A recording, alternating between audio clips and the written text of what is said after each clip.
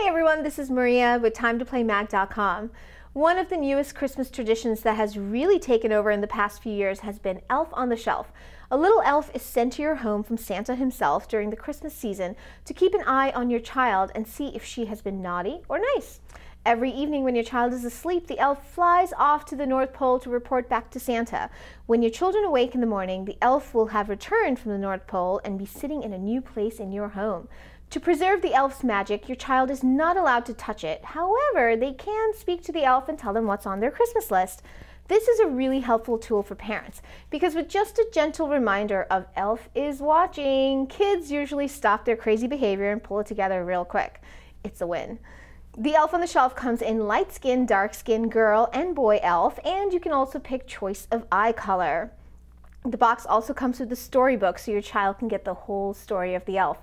But having the elf is not enough. This year we also have the Elf on the Shelf film, an elf story on DVD and Blu-ray. I watched this 24-minute film with my daughter and she could not take her eyes off the screen. It was so magical to her.